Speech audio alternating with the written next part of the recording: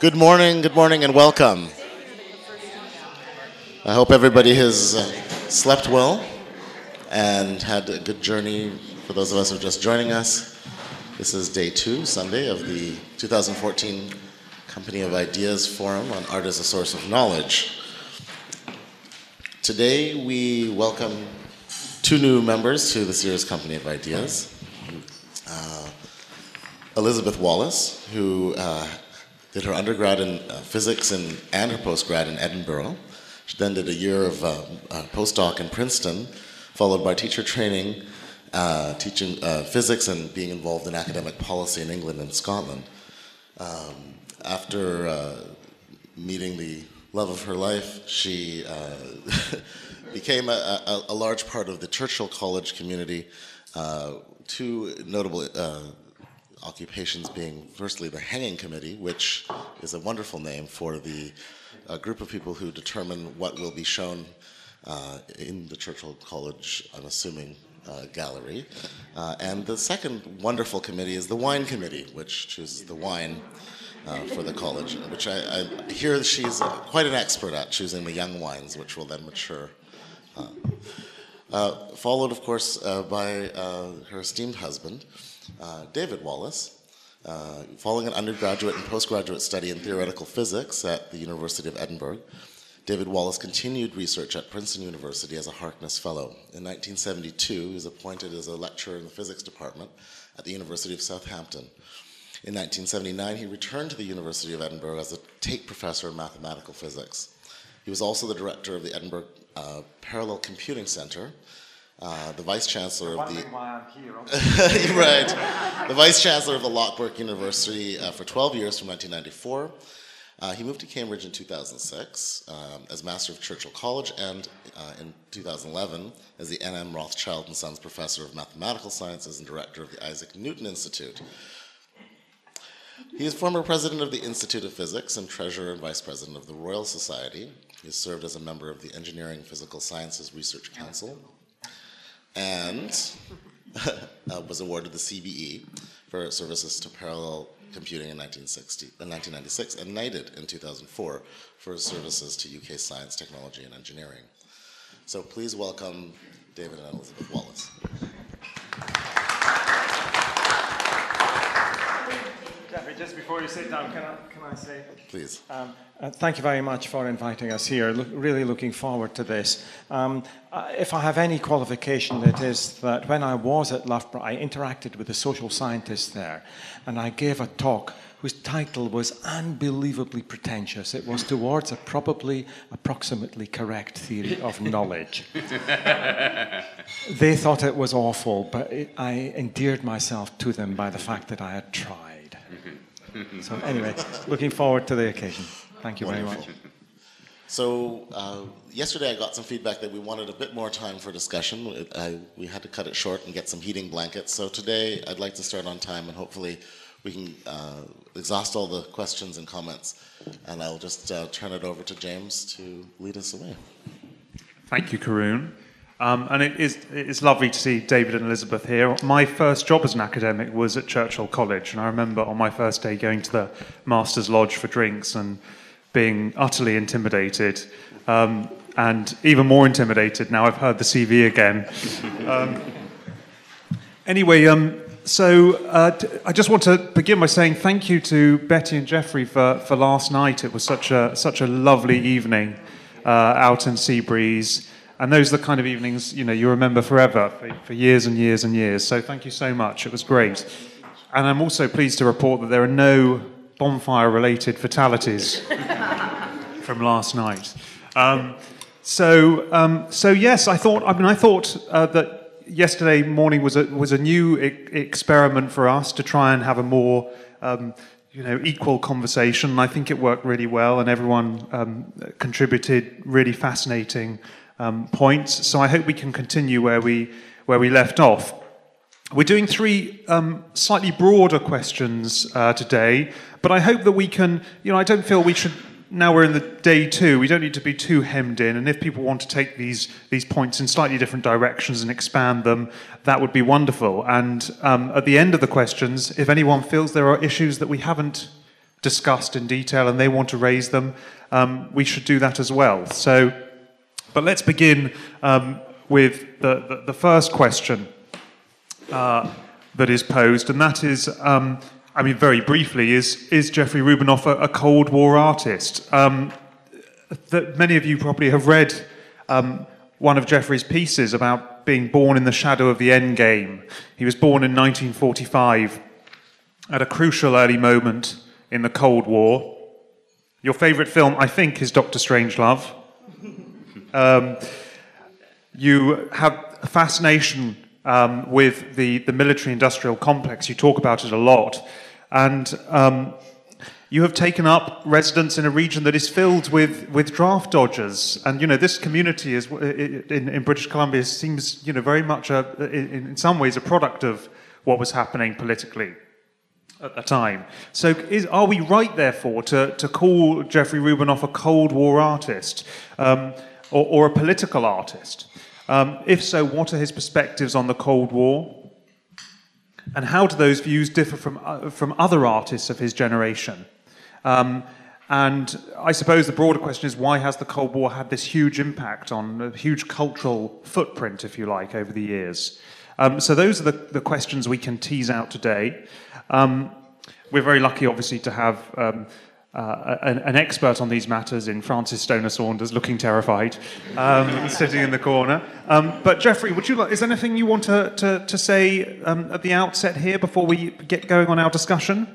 Well, I don't know that I would determine that I'm a Cold War artist, but what I have said, as I see the role of the artist, is witness to existence itself. And so issues that rise to the ability to challenge existence itself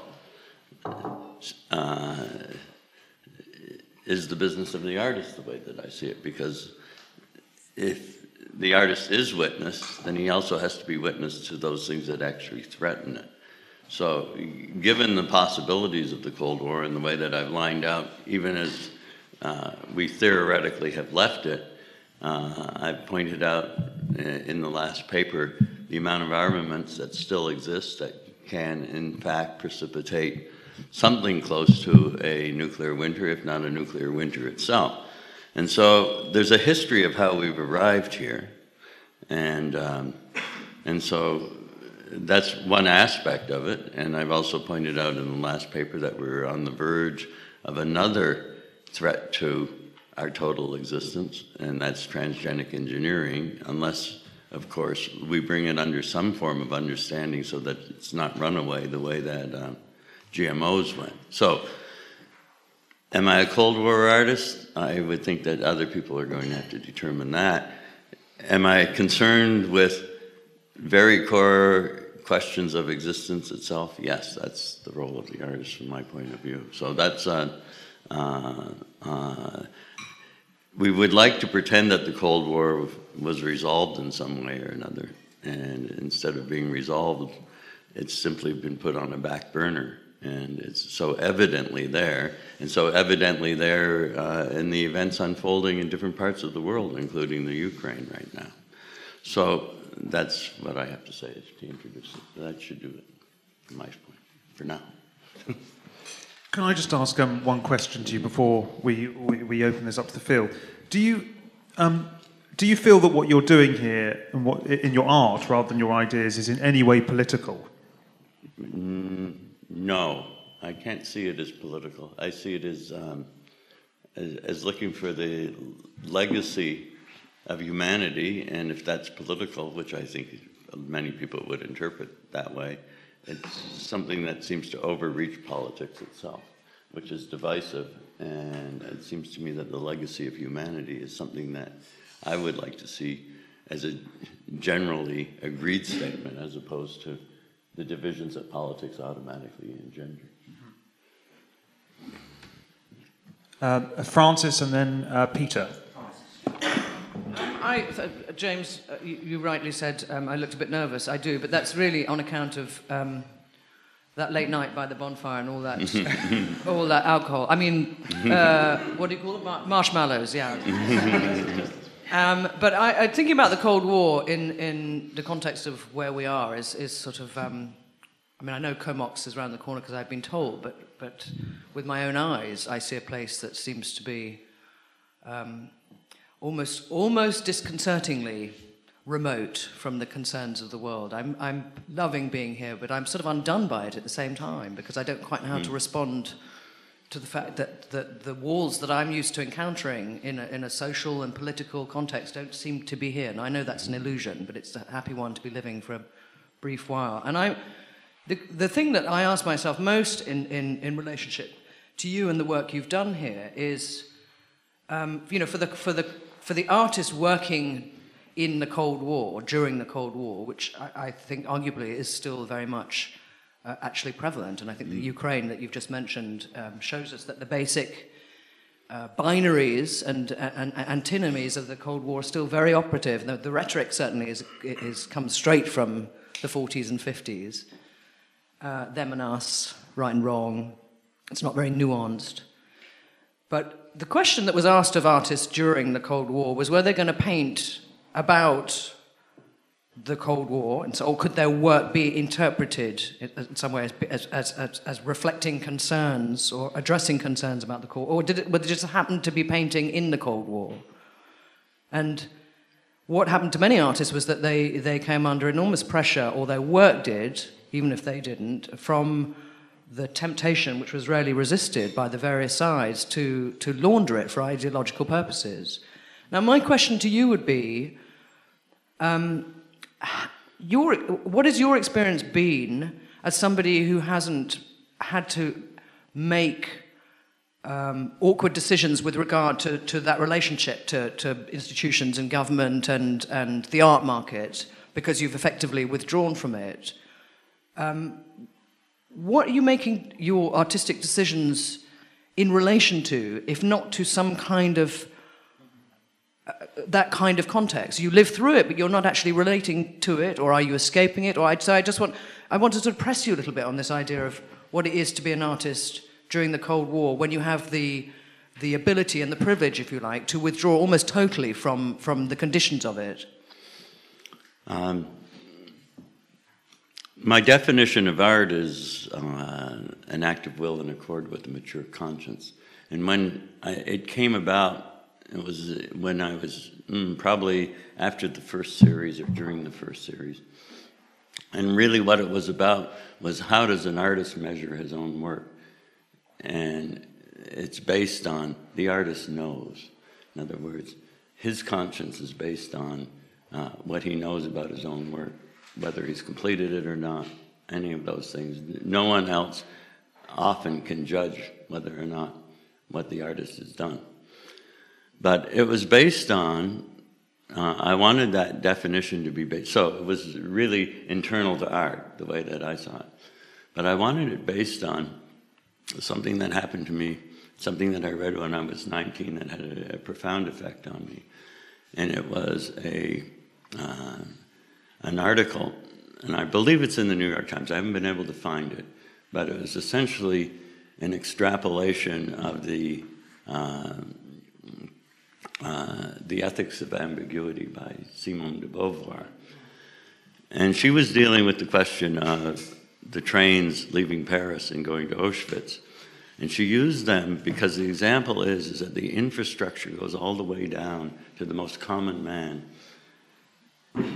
being in collusion with the machinery of murder. And so this article is very, very clear. These people went to church every Sunday. They had a morality.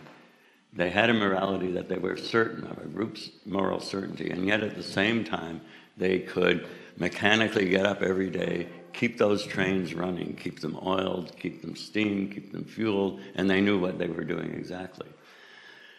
Her point was this, was that to resist became an obligation of conscience. And this is really important, because what it does is it does what the Cold War does itself, and what she did in this. And that was separate morality from conscience. And this is a very, very important thing. Heidegger's view of conscience was that it simply tells you what you can't do, and therefore, in a sense, you have to violate that. And of course, that makes the perfect Nazi, which he became. So she had a very different point of view that I thought was most important to me, and was a revelation to me at the age of 19, and it was one of those things that I've carried with me ever since. She said that existence itself is based on acts of individual conscience, and that's very different than individual acts of conscience, because that would just simply isolate conscience as a fragmented thing. So she placed the value, and you can see that this was an extrapolation from the ethics of ambiguity, because the ethics of ambiguity is about choice. So she places the responsibility on the individual and views that as existence itself. So when I extrapolated that into art is an act of will in accord with a mature conscience, it also spread out in terms of my thinking, in terms of what the artist's role is in the world. And the artist's role in the world that I see is this witness to existence. And therefore, since the artist, if the artist can adapt that idea or adopt that idea of an act of will in accord with a mature conscience internally for his own work, then he also has to adopt it and adapt it for the consciousness of the world itself. So much of the insights that grew out of the work, and they're part of the website and part of what we've done with this, these forums, which we call the Company of Ideas, were based on how do you cope with the potential for a nuclear winter? How do you cope with these things which are past any of the history of civilization, and that's there. And so it's been a very, very set of interesting conversations during the forum of how people will associate morality with conscience, and how I have separated them out so clearly and have done so since I was 19. This is really important, because when you look at, in reading your book, what they're looking at is the question of their morality, not the question of their conscience. And what interests me is the question of individual conscience. This is like, since I agreed with this article, and I agreed so strongly, and it so profoundly affected me for my life, as to this idea that you're bound to your existence itself is bound to your acts, your acts of individual conscience, then it takes the concept of existence itself as the centerpiece of the issues that are here, and the centerpiece of the issues of art itself.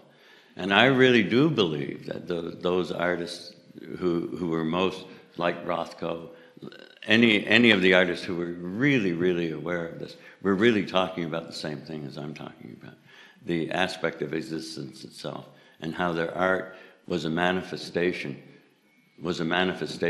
of the witness of existence itself. And so if you look at it, that's a very profound statement of what art actually is. So that needs to go beyond the essence of the Cold War. And the aspect of the Cold War where most of this work in your book is up to about 1955. But I've taken it from 1959, from Herman Kahn on thermonuclear warfare. That book was a bestseller throughout the political world. It was on all sides. And there we really see the split between morality and conscience. And this is the part that's most difficult for most people to go. They interchange the terms, and then they can't separate the two out as they operate. And the best example, which I had hoped, which I hope to touch on in the last paper I did, was what happens with the real concept of deterrence is how do you bring this to a standstill? Therefore, you have a conscious, self-conscious statement of how do you decide on megadeath? How are you going to trade megadeath? It becomes transactional. And that is the policy. I'm convinced that, all of the policy of deterrence from that point on retains Herman Kahn's concept of how do you bring it to a standstill, not mutually assured destruction, which is so easy for everyone to hate as an idea. But that's not the way deterrence actually operates politically now. It operates on the basis of how do you bring it to a standstill in case it accidentally starts, because after all, if it accidentally starts, then you're certainly going to go to total destruction. Francis, do you... The thing that I find fascinating about this is that you are clearly very engaged with the problems, the ambiguities, the moral issues of conscience and of consciousness, and yet you are, it seems to me, you have deliberately withdrawn from a situation of direct contact of. Your message is a humanistic one, and your work is about humanity, I think. It's part of what we were talking about yesterday. And yet it's done with very little contact with other humans. I'm excluding this situation, but I see, maybe I've got this wrong, but I see you almost like, a starlight in the desert who's been sitting on his pillar for 30 years in intense contemplation and thought. So the difficulty for the artist, is, and you mentioned de Beauvoir, of course, is how can you be committed, as you clearly are, and engaged, but also part of a social contract in which that engagement can help to move questions of morality and conscience on, or around at least, as I'm assuming that we all pretty much go round and round the same things, including ourselves, rather than, I don't believe in a linear progressive line, and I don't think the abstract expressionists did either. So I suppose that's what you're in a very unique situation, and I haven't met another artist who is in this situation. So I'm very interested in knowing from you I mean, have you had to sort of resist the impulse just to rush off to New York or Vancouver, or wherever it might be, and say, listen, I need to be heard. These are the things as an artist I have to say, or have you been happy to just be having this conversation internally? Okay. It began, for me, I would have thought the other way coming into it, that history influenced art. It was totally influenced art. And the ideas of history totally influenced art. And that was the way I began. And then with Piece 3, I made my transition into the value of art history itself, because that was the challenge here, was whether or not art history, or history, doesn't matter, can be the starting point of a great creative run. Now, what happened is that the ideas started to flow from the work, not the other way around. And so when the work I looked at in a very Hegelian way as an argument for history, those were my arguments. Each one was an argument for the progression of history, so the progress had to be there, and the evolution of history. But what happened, and it was a total surprise to me, when the insights started to flow the other way. They followed the work. Therefore, doing the work first was most important in order to mine the ideas, in a sense, like bring them to the forefront. Now, I call them insights because my commitment and my argument to history are the pieces themselves. The insights seem to have been some strange gift that came back from the work that was totally unexpected. So one of over the course of the pieces evolving, one of the most obvious questions to me was, well, when was the advent of modernism itself? And that made me think historically, and I started moving in history. I suppose every true historian, somehow or another, finds themselves traveling through history, And when you write your book, you're traveling through history. So I had that, not only the ability to make art, but the strange feeling of being able to travel through history. I decided that the advent of modernism, so this was again from the work as we were moving, the advent of modernism was the globalization of warfare, so therefore strategic bombing, where at first it was to stop the other side from manufacturing ball bearings and other things, to stop what they called strategic materials from being produced. By the end of the war, it meant destroying other cities, because after all, the best way to flatten the issue of industrialization in a given city was just to flatten it. And so by the end of the war, it meant strategic bombing now meant flattening it. It's that globalization of war which changed all of our sensibility with it, and with nuclear weapons and the ability to deliver them anywhere in the world at any time, we were in a different place. So I needed an intellectual structure on how to deal with such a thing. Jeffrey, Yes. could I interrupt your flow Yeah. at that point? Because it seems to me the way that this discussion has developed has illustrated the continuum of ideas with which we should be concerned in the course of this morning. We will, of course, later in the morning be considering the question of your ideas in general here. But in this session, Can we put the dialogue back then?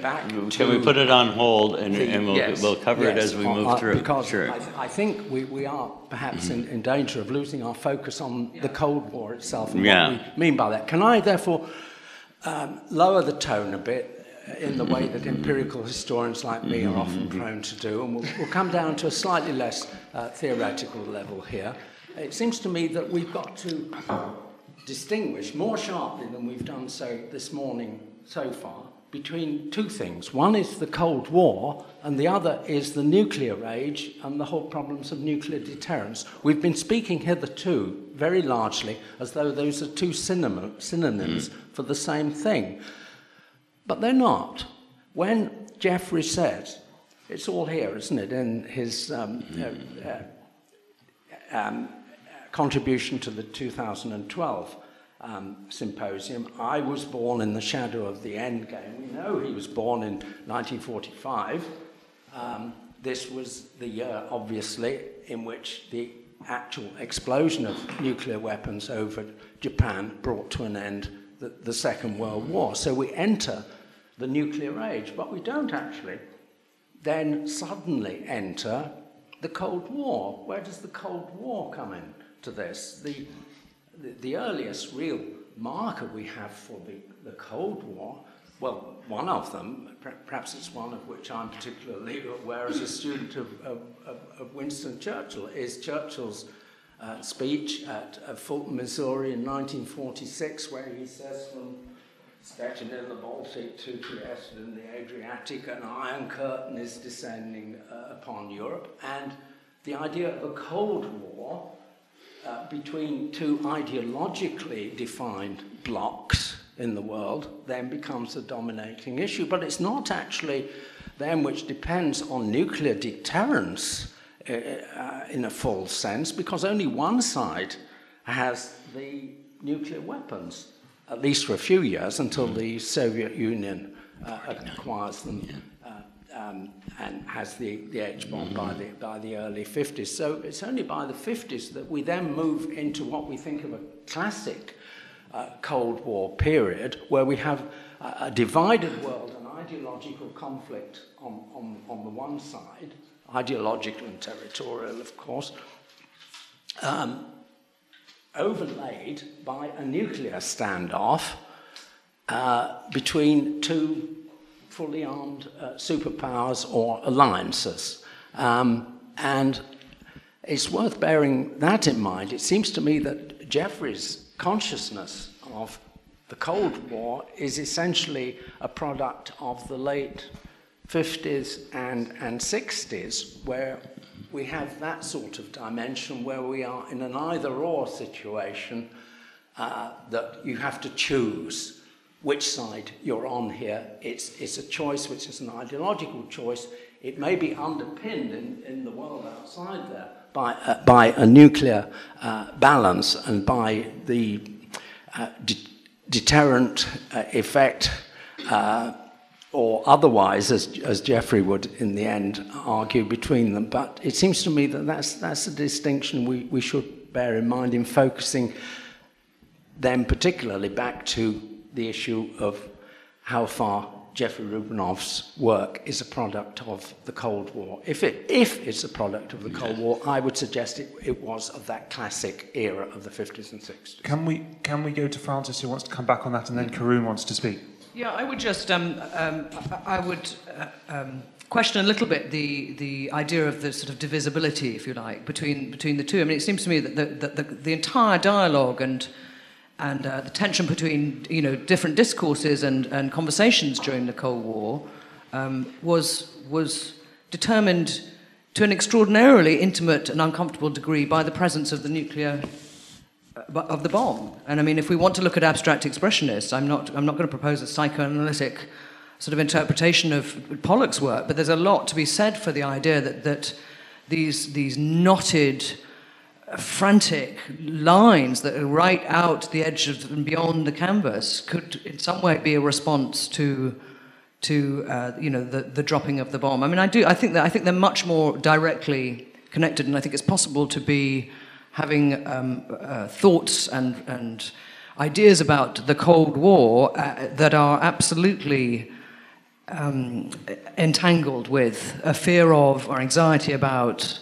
the nuclear threat. I don't see them in. I understand in terms of historic. I would also say that if we want to talk about ideas about the Cold War and the artist, the dress rehearsal is in the 30s. It's way before we've ever heard of nuclear weapons. So in the cultural context, these things have been developing for a long time. But this marks such a sort of it's a seminal moment. What can you do with art after Hiroshima? What can you do once you've dropped the bomb? Where can art go? What can it tell you? What can it offer humanity? Do you retreat to the ivory tower and go back to the model of the artist of sort of indulging in soft self-probings, or do you get out there and say, no, I want to do something that makes this sort of... And that's what I find interesting about the sort of dynamic of Jeffrey's thought and what's going on here. Can you do both at the same time? Can you withdraw and still be making a moral and conscientious statement about humanity? That's the thing that's curious to me, and it seems to me that this place asks this question very directly. Karun, would you like to speak? Yeah, I had a conversation with you in, I think, 2010. It was a conversation with Jeffrey, and might have been 2011. I think it was 2010. In which I asked the question of efficacy. So, the question sort of went like this. It was more of a, hypothetical. Don't you have to give a little and rationalize a little and compromise in order to be effective? Let's just sum it up. And I think what you said to me is, if you act in accord with your conscience, that's the first thing you get right. If you don't get that right, you don't get anything else right. And so I always thought that was quite a purist response to that question, because I was saying, well, in real life you have to make compromises and to move your agenda forward, and all these things that I've been involved with over many years. And I thought it was really interesting for me to have that conversation with you, and I just wondered if how that played into your decision to do the work in the way that you have done it, which is far removed from political statements, far removed from any kind of direct activism, which so many artists really do. I mean that, and I could say that there must be artists that worked within the time period of the Cold War that their art directly addressed and reflected the culture and reflected the politics as a way of commenting on it, or as a way of just protesting or being disgusted by it, or as a way of them having a therapeutic release, or psychologically working through it. I found your work to be interesting because it was saying, this is all there, but what is something that is still worthwhile? And I always felt that what you wanted to accomplish was some hopeful place and not some despairing place. And so there was, it was how do you regain something that is hopeful and that where you can witness the value as opposed to dwell in the disintegration or the potential negatives. So that was just an experience that I really valued about 3-4 years ago. Karun, I'm going to ask that if we have as many voices as possible, and then Jeffrey can respond to lots of these things towards the end of the discussion. But so I know Joan and others want to speak. So I just wanted to respond to Francis, and the question was, how can you withdraw to a place like this, essentially, and still maintain a connection to reality? What is that reality, in a way? if it's not the reality we know that includes the walls that you alluded to at the very beginning.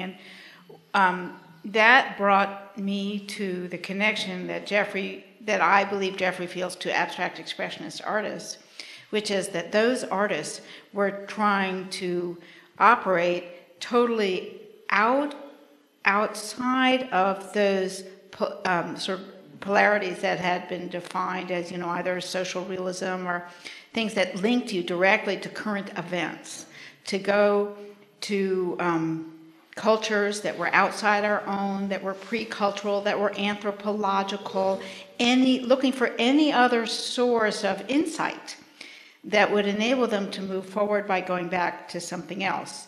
Very often that something else was an idealized world. Jeffrey seems to have found that idealized world here, so he got to actually live it, which was highly unusual, rather than just intellectualize it. So that's an interesting sort of connection that I see, even though, as Peter points out, he's doing this in 1970 and 1980, which is the problem that I keep butting heads against. The conundrum is it's happening after the fact, sort of. And it keeps bringing me back in time to the 50s and 60s, but it's actually happening later. So that's why I keep asking you, Jeffrey, this is 1970. What made you go here in 1970? But that's the back and forth that I'm having, and that was my response to your statement. I have a question for Peter and for David and Maria. As someone who, I was born when the Cold War was still going, but I didn't certainly have a career by then. Did you feel that and we talk about the influence of the Cold War on artists, but did you feel that the Cold War in any way affected your or influenced your intellectual development? Not for me, not so much the Cold War, but your question was quite opposite to the little notes that I've written here. So the first thing I want to say, is that my first real direct exposure to the Cold War was actually at Whitehorse in Canada. When I went there this was in the 80s, because I believe that the 24-hour nuclear bomber deterrence was flying out of Whitehorse, and we heard them taking off and landing in the middle of the night. That was really spooky, and I hadn't had an experience like that before. But coming back to the sort of more structured comment, I was born in 1945 as well, and I was deeply influenced by it, and we both brought up at the time. So here's the first issue there. Do I separate Cold War and nuclear deterrence? For me, the real thing was the nuclear deterrence and the thought of the nuclear bomb. I didn't think of it at that time as a Cold War thing. I'm not sure if that's a helpful comment. What might be a helpful comment is that, for me, theoretical physics was my escapism. Yeah, and I did that actually to get away in part from the reality of the world. And it's actually rather ironic, because the area that I worked in, and my PhD supervisor was Peter Higgs of Higgs particles. So I was in subnuclear physics. I was in the child of the nuclear physics, which was responsible for the bomb. And I thought I was escaping. I was escaping. Yeah. So does this lead to any insight? Well, the one sort of germ in my head at this point, which clearly I don't understand anything yet, but the one germ is that you have developed these ideas of the individual conscience and so forth, but my guess would be that the issues of, let's say, the nuclear deterrence and mutually assured destruction was actually one of the shapers of the more general ideas that you have had, and the way that transgenic engineering has become another example of the shaper of your idea. So that's the little picture that I have emerged at personally, from a very different direction. Does anyone else have a point to make on that? Yes, Maria. Well, in the 1960s, excuse me, I lived in Berlin for 3 years, and certainly was aware of the Cold War. Spent my weekends in the East. Most of my friends were in the East. And that prompted me to do my first degree in Russian art. And then I worked in Moscow in the late 60s and early 70s in two art collections. So it sort of influenced me. It influenced me the way I work in many ways outside of the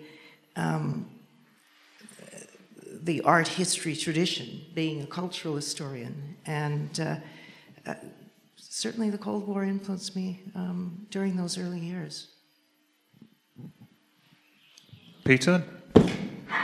I would just briefly say, relating again to something that Jeffrey says, you said, I got the Cuban Missile Crisis for my 17th birthday present. I'm 3 years older than Jeffrey, so it wasn't my 17th birthday present, but I think anybody who lived through the Cuban Missile Crisis in 1962 will have an abiding memory of that week or 10 days, which was the moment where we were closest to falling off the nuclear precipice. And I think the sense of that being a searing event defining a generation at least is, I would have thought, inescapable. Karun? I mean, I wasn't around in the 1960s, but I felt very acutely aware, and it was mainly through culture. I mean, mainly through entertainment and the culture that we just absorbed in the 80s and 90s. And I don't know how that necessarily influenced me, but I would say that a lot of artists would take current events and political events as the subject matter of their work. And so to call them Cold War artists or anti-war artists or peace artists or environmental artists, I mean, people do that as some part of their career, but I don't know what utility that label would have necessarily in general. I'm not an art historian, maybe it does, maybe it helps. But I think that I wouldn't view Jeffrey's work as being the product of the time period, but I think that it responds to a more general desire to come to terms with it. I think that I wouldn't reduce it to just a mere statement of rage against this reality, but I think that there's something generative, that there's an idea that the energy comes from there, but the energy can't stay there. It can't be bottled in that space of fear. And I don't have a sense of fear. I don't have a sense of the Cuban Missile Crisis when I walk through the sculpture park. I have a sense of hope. I do have a sense there's foreboding elements, there's strange elements, there are interesting juxtapositions, but I don't get a sense of hopelessness and fear, which would be, Yeah, I would have added, I think, but this is true, and I don't have it at the moment, and I think we have just become inured somehow. It's impacting on us all the time, and we've ceased to be sensitive to it, generally. Yeah, even those of us, most of us, clearly not Jeffrey, but those of us, most of us brought up in those days somehow now feel comfortable. It hasn't happened. We've stopped thinking about it. Actually, most of us. Jeffrey, do you want people to see this park as an optimistic place, as a place about hope and it's about the assertion of existence. So it's meant to be very positive in that. If there isn't an alternative, then the bleakness is just simply around every corner. So yes, but we'll talk about this when Peter, obviously, he would like to do it then, on this concept that my engagement comes from the work itself, which is a reverse of the way that I looked at it before. So I can say, first the work had to come. And as the work matured and we began this park, and Karun, I kept those ideas, I admit, essentially to myself. Karun felt that they would be of value to his generation, and how this came about, how even the forums came about, was that we hadn't planned the building yet, and it could have been anything. Karun came in the November, the year before we put a shovel in the ground, and visited the work, which he had never seen before. And he seemed to have been very in tune with the work, and then on my tours, I talk about different ideas that came, but not very many, just enough to deal with it. So he said, well, will you sit down and talk about your ideas? And for 2 days, I just talked. And for 2 days, he transcribed. And then what he did is he translated it into a group of things that we call our insights. So they were like much smaller, not sound bites, but issues that would be the subject of conversation, that we could use as a subject of conversation in having these forums. And so if Karun hadn't valued them, they probably would have been just laid out that way, because I didn't think this generation, although Liebe had said to me before we started these forums, you know, my friends are starting to get interested in your ideas. So she was raised listening to this stuff going on. And then finally, you know, like 7 or 8 years ago, she said, you know, my friends are starting to get interested in this. So she's the one who like made me think that maybe these forums might be worthwhile, that these ideas which only Betty had really heard, and you know, ad nauseum over many, many years. but we're still together, so I have to say her patience has been absolutely fantastic. But they would come with the work, and they would come after the work, and that's part of the problem here is that they don't come before the work. I can't resisting interjecting when you're describing this relationship, and especially bringing Liebe in. You remember what Mark Twain said, how when he was 16, he thought his father was so stupid, but by the time he was 21, he was surprised how much the old man had learnt in the meantime.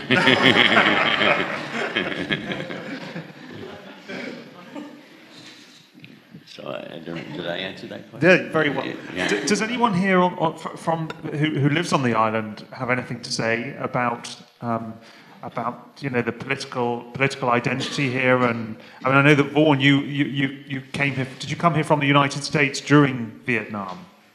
And was it what? As Peter told me, that's the best thing that never happened to me. But are there a lot of people in this part of Canada who crossed the border as a result of Vietnam and the Cold War? The designer of this building, Michael McNamara, is one, and his contribution is this building. So you know, and housing and employment all over this island. Yeah, I don't know. There was a lot of folks that came here. It was a kind of back to the land sort of movement, I suppose. And it was great. It's fantastic. Yeah. So, but what is the question? Well, no, you could say anything you like. Oh. Well. But did you feel that this was when you came up here, that it was a kind of escape from political realities? Total escape. Yeah. And I find art making is sort of that way too. I can just get so immersed that everything else falls away. So that's the hook. Really, yeah. Was it kind of escape for you as well, Jeffrey? No, I always saw it as quite different. I saw it as my point of contact. I was really aware. When I came here, the Voodoo Squadron was here. They carried the Genie missile. They would take off in the middle of the night, just as you're describing, and they would match the bombers who were going to the fail-safe position. So they're all moving to the fail-safe position on both sides. To the moment of confrontation. They would come on both sides to the moment of confrontation, circle in their areas. The purpose of the Genie missiles were nuclear tipped, but they were to shoot down Russian invaders. So that's what they were up there for. And in the middle of the night, you'd hear the roar, and they'd be taking off one after another and going to their fail-safe position every night. Maybe hear it in this silence. Yeah. So I was very conscious of that. of the Voodoo Squadron. And of course, they denied that there were any nuclear missiles on the base, but I was a student pilot then and went for my eye examination, and all over the base where I was were the nuclear warning signs. It's okay, Jeffrey. No, I'm just mentioning that it's 10:40 or 10:50, and if we want to get on to some of the other questions that I'm sure people have prepared. I just wanted one more comment on that. But they fly out of this base, what they were flying out of this base was not only the Voodoos, but at that time, the Argus submarine chasers, which became the Orion submarine chasers, which they still fly out of here. And so I have photographs of me photographing them, photographing me out among the sculpture, which was really very strange. They were circling, and I was photographing them, and they were photographing me. Very strange thing. And so I was written up in the Air Canada magazine. And as soon as I was written up, I get a letter from the Belarus tractor company wanting me to have a Belarus tractor. I'm thinking, they're sending this thing full of electronic gear to be measuring what's taking off and leaving from there. It was immediate.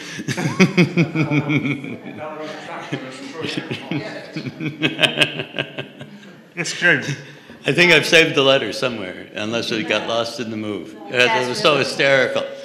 That's really precious. I just wanted to bring the conversation just a bit back to Francis's original question, which is, what's the point of contact between the subject matter and the art? You know, like where the contact is. And I was thinking just on what you were saying and what you've said elsewhere, that it's sort of more obliquely through the material, through the choice of material, which you've talked a lot about the relationship of your choice of steel to the industrial complex, and that I think that sort of that's sort of the hinge that maybe you find the connection that's not there in any illustrative way. Well, it's there in that one time when Krupp steel came in, and I was looking at it and wondering what the moral implications were, what yes, the conscience but also implications just were. Steel, and but you've talked so much about David Smith and steel and the military-industrial you know, and its history and warfare, and so I just trying to see where a thread, if there is a thread of connection, I think that I'm thinking about it in terms of the material. Can I just add to Francis, that? I mean, there is a danger that we start sort of truffling around, under trees here, hoping to find that one precious, a piece of evidence that, Jeffrey or indeed anyone else is a Cold War artist. And I think what's really intriguing that's come up from some of the things you've been saying today is that, and yesterday, is this idea, I don't know if it was Pound, was it Ezra Pound who said, we artists are the antennae of our race? The idea that the art is a precursor to history, it produces a history rather than reacts to or is a product of history. So if there's something that might move us on to the question of meaning, which I see is next on the agenda, I wonder if it's somewhere in that area. I ask the question of Francis. Do you see there being artists or people, people who practice art that you would consider artists that are not antenna in advance of cultural or political reality, but they're perhaps more reflecting the current reality? I think Warhol was in total response mode, and I think he was actually, kind of brilliant because he told us what we already knew, but in ways that were so inescapably kind of, vulgar and obvious. But it produces a whole set of insights. You can produce insights on something you already know, but But I don't know. I sort of envy artists and I pity them at the same time, because I think what you have is no rules. You can make them up for yourselves. You get to do stuff that we're not allowed to do. On the other hand, you have to live by the rules that you set for yourself in abandoning other sets of rules. So I think, to spend 30 years working in a studio on your own with very little sort of external validation must be its own kind of, via dolorosa. I think, we shouldn't idealize it too much. So I really like you and I envy you at the same time. I'm very ambivalent. I think it's, but I think there are interesting arguments about, should the artist be given, any different treatment to normal, poor, forked creatures like us? We all have to live. And what are those choices that you make in order to do that, and the compromises that you make? And should the artist be elevated to some kind of seer or prophet, or should we not expect of them any more than we do of our economists? I hope the answer would be that art is there for a very good reason, which is it yields truths that nothing else can, and that's why we all insist on it in one way or another. We all still want it, even in the most repressive societies. Art has a way of, like water, of finding its way out. So if that's helpful as a response in terms of the idea of meaning, then yeah. That's a lovely point. Does anyone have a final thing to say before we move on to our next question? Okay. Well, that's actually a very good segue into meaning itself. So the short question that I've written is, what are the meanings of Rubinoff's work? If so, where do they come from? And the reason I have that second question is that really since the advent of postmodernism, scholars are no longer certain about the origins of artistic meaning, indeed meaning in general. Typically they presume that the artist created meaning and we then just received it. And since really at least the 1960s, people that whole idea of unidirectional meaning has been challenged. And how many meanings are there? Countless meanings for every different person who sees something. But at the same time, Jeffrey seems to be someone who's very intent on controlling that meaning. He knows what his work is about, and he doesn't want that message to be lost. How do we negotiate our way through this issue? Do the meanings reside in the objects only? Are those meanings instead made by the people who visit them, and therefore there being countless different meanings? So that's really the question, to think about how we go about this. Jeffrey, do you want to say anything about meaning? I mean, I've encountered, and I'm sure Barry has encountered many different artists, and it's funny how different they are in their approach to meaning. Some of them say, "I don't care what it means. I just put the stuff out there, and the audience can make of it what they want." And others, however, are very, very prescriptive about the content of their work. Barry, do you? But is there a distinction to be drawn between meaning and response? So it's one thing to say that this work means something, but it's another to say, I respond to it in this way. Well, how far does meaning come from the art historians who later on try to connect it? If you're doing a sort of Panofskian interpretation where you'll say it's a sort of Hegelian product of society itself, and that's nothing that we can do at the moment. I mean, we can all, to some extent, just play with the words here.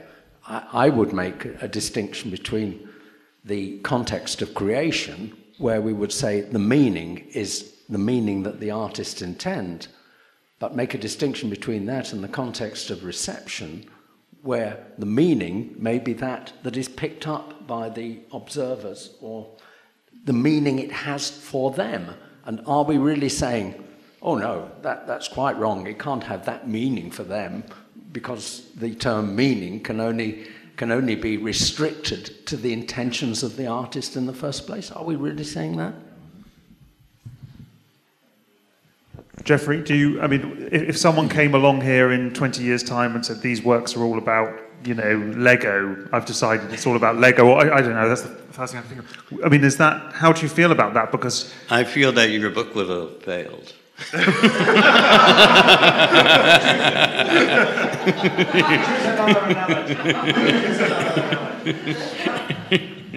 Chocolate cake. No, but it is difficult. I do take people on. I've taken hundreds of people on artist accompanied tours, small knots of people, and I know that it's very difficult for them. For most people, they're not aware of sculpture at all. They've passed it by.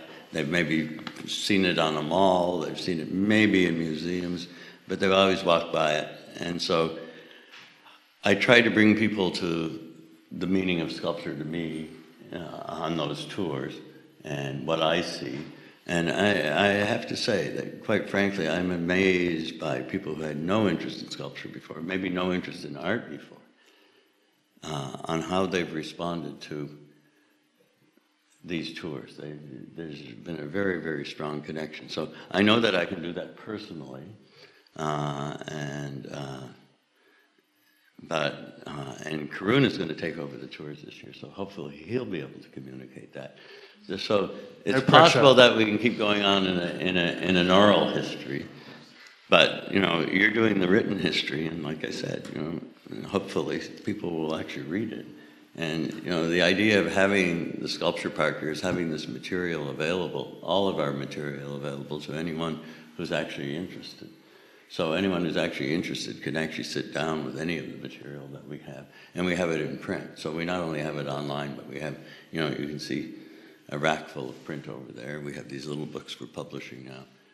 So hopefully we're able to communicate that. And what this is allowed for, and the way that this has gone with so many insights and concepts, is that people can grow into it however they want to grow into it, if they want to grow into it. Sorry. Jenny? I know we've talked over the years about postmodernism and particular points of critique that you have with Lyotard and others.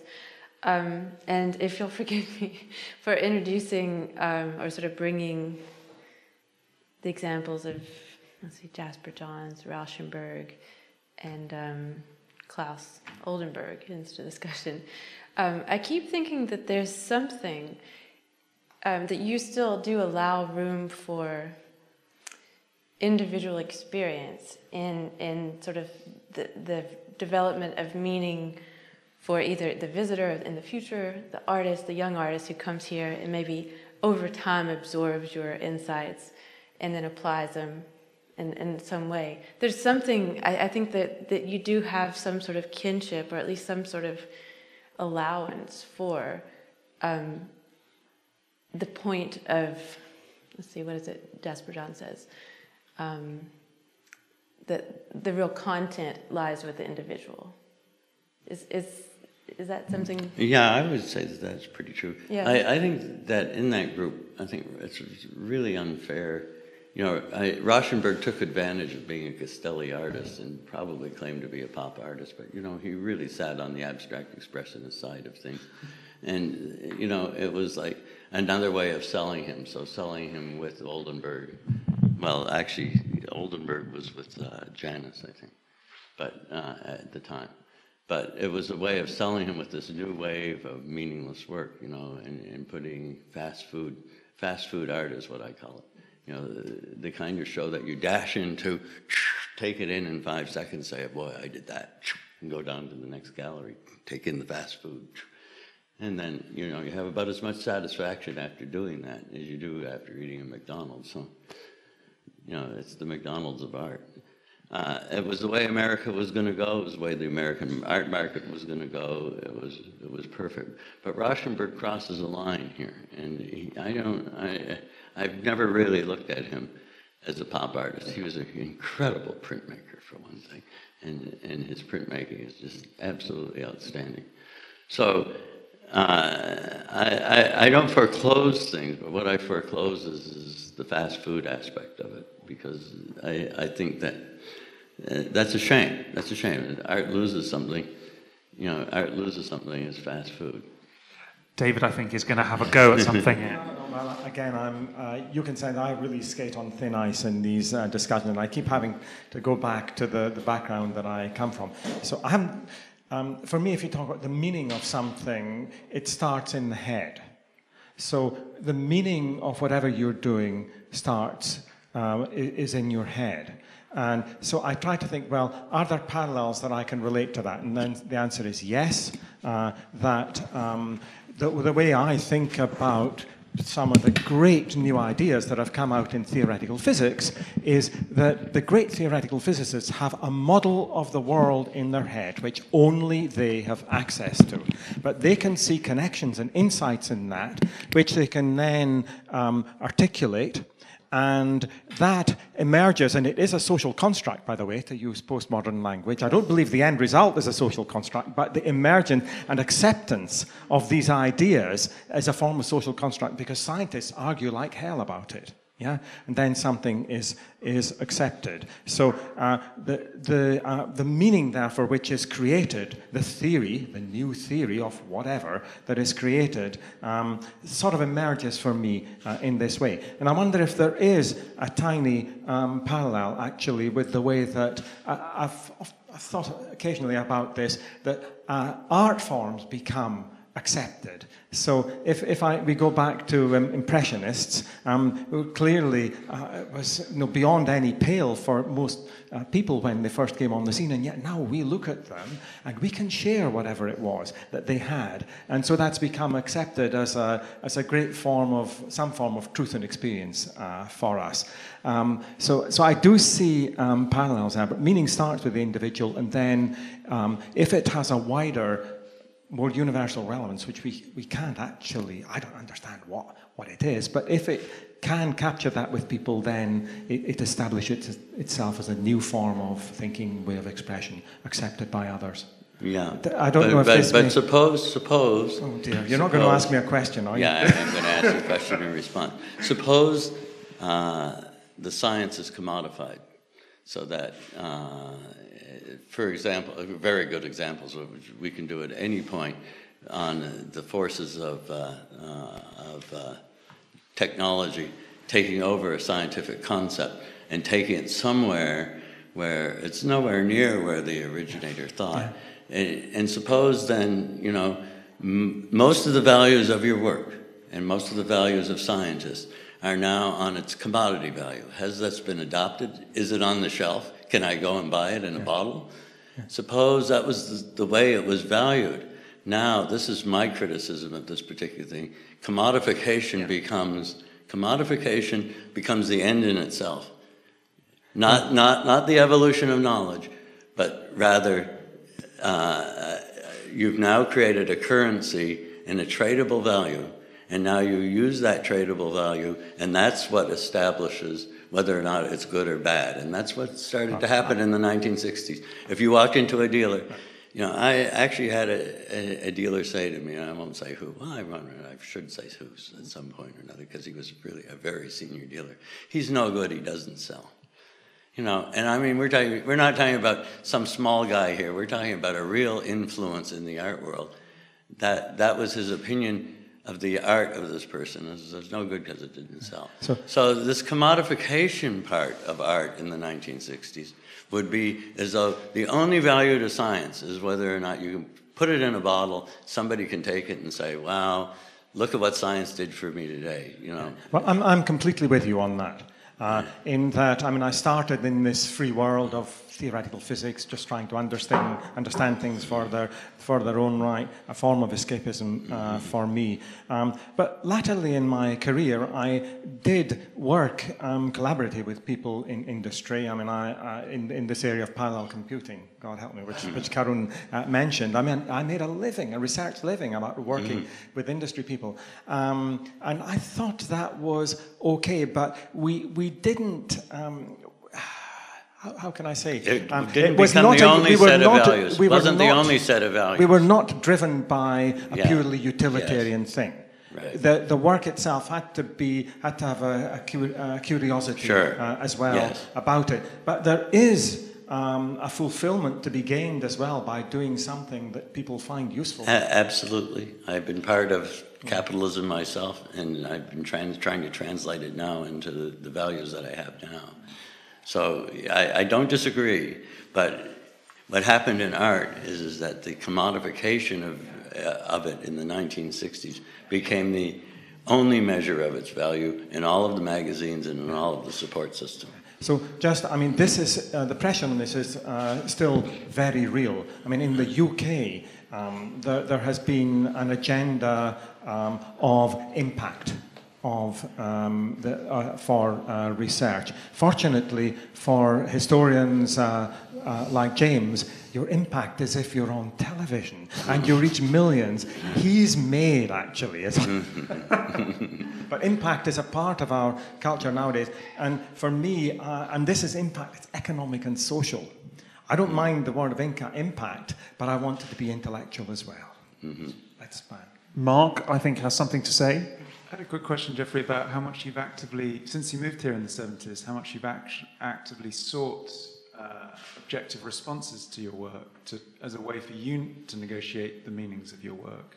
I mean, did you ever think of, in a way, I guess the forum is a mode of that, but when you came here in the 70s, did you think about bringing reviewers out or encouraging reviewers to come or other artists to come and responding, that you could then engage in a dialogue with them about your work, or there was a more objective dialogue about your work out there? There's something about sort of isolating. After the commodification is about the, it's in its totality by the mid-60s, and certainly evident in the early 70s, I looked at it as really hopeless. I actually talked about that reviewer who actually was here, the Princeton art historian, who had turned to Reiki rather than doing reviews anymore because he saw that it's so corrupt. So, no, in the 70s, I looked at the art world as really hopeless. In the 80s, I had hoped it had turned, and that's when I started going back to New York, because I hoped it had made a turn. What's so interesting about this is that so many things are cyclical in markets, so that they move from one area to another, that they would return to a set of values that I could identify with. And what I found in the 90s, even in the 90s, in the 80s and the 90s, is the market thing had established itself, the commodification had so established itself that it seemed like there was a lock on it, because all of the real estate in New York that was being leased was now seen as retail space for art, and it was like, there's no way into that particular thing for somebody like me, neither in the values that I have or in the work that I do. So finally I just abandoned New York by 1998. Well, not quite. I did one more show in 2000. But I think we have two more people want to speak. I think Maria and Heather after Maria. Just a very quick comment to broaden Mark's question, and that is, of course, Jack Shadbolt, who was the leading artist in British Columbia, lived on Hornby. He had a summer cottage on Hornby and greatly helped Vaughan in his work. Did he come and look at your work? Absolutely. Yeah. So we had a very interesting conversation. Yeah, we had a very interesting conversation. He was very ebullient. We had a very interesting conversation the day that. Now, did he contribute as a viewer? Did he contribute anything to your? No, we were running counter at that point. He was running on the idea that art was anywhere and anything, and I was arguing that no, there was a history of art where there were things that were passed down from artist to artist. And he said, out of nowhere, define art. And I dropped my definition on him, and his mouth dropped. And he thought for a little while. He thought for a little while, and he said, big art encourages big ideas. And that was his last comment on the place. But we know Jack was not a deep thinker, so but there is a dialogue. There was a dialogue. Oh yeah. Heather, would you like to speak? I just was wondering if Jeff wanted. I was just wondering if you wanted to say anything about the impact of working to music on your sculpture, because the beginning forums we talked a lot about counterpoint, and the park hosts the music, so we're able to listen to the quartets amongst the sculptures, and it's a different type of meaning. It's certainly an experience. In the early years, Bach's B minor Mass when I was in the process of, in the very initial time of trying to bring the art together in its design stage, was on endlessly. I would just play it endlessly. So there were different musics that went with different parts, but the Bach the Bach B minor Mass was definitely one of those pieces that just played I didn't have a tape, so I just would put it on the turntable and just play it endlessly. So here, in the little farmhouse over here, yeah. Later on now, when I'm working, I have Schoenberg on. So, and Schoenberg works for me in the pieces that I'm working on now. So, and I just stay to one musician at that particular point until the piece starts to come together one way or the other. Although I'll often start with Bach again too, so I didn't finish with Schoenberg. So, yeah, these do they're there because it somehow or another adjusts my mind to the counterpoint that I'm trying to find. I don't know if this is on. I often found that when you take people around on tour, you don't so much tell them what the meaning of the sculpture is. You don't do that. You tell them your thoughts as they arose as you were doing them, your history. You give them your context, and there's lots of hints at at the meanings to you. I mean, if you took the time to read, you would definitely get but you never really say, this is what my sculpture means to me, and it should mean this to you too. Yeah. And I think I've noticed at times that you actually almost encourage people to come back and you change, as I've heard you say that, as you change and mature and have your own history, you come to it and get new things in it. And you value art greatly that can actually grow with you, and you can grow with it, and that new insights and new meanings are generated as you grow with it. I wonder if you could just. Well, I think I agree. I realize that when I take people around, and since most people know nothing about sculpture, that's a complexity all on its own, and so. I try to introduce it to them in a way that doesn't bury them. So the idea is that if they want to find any more meaning from the writings or any of those other things, they can voluntarily do it. But I found people, during our openings, total strangers sitting down, lost in papers, sitting down and reading and concentrating on papers. So we've left a path for anyone to grow with this if they want to grow with it, but I certainly don't try to dictate that. I don't think it just is pointless, because then they get lost on even seeing the fundamentals of the value of sculpture. Right? This is what's so nice about the book so far, is that we've had four chapters completed, and each of them has found completely different things in the work. And I think, I'm hoping that, as we move up to 12, 13, 14 chapters, that we'll have 12, 13, 14 completely different approaches. And it's that diversity that makes the work, is a testament to the strength of the work and the complexity and richness of it. Does anyone have anything else to say? I know that, Karun does the timeout gesture to me, which is the international symbol for coffee. So let's end this discussion here and have a 15-20 minute break.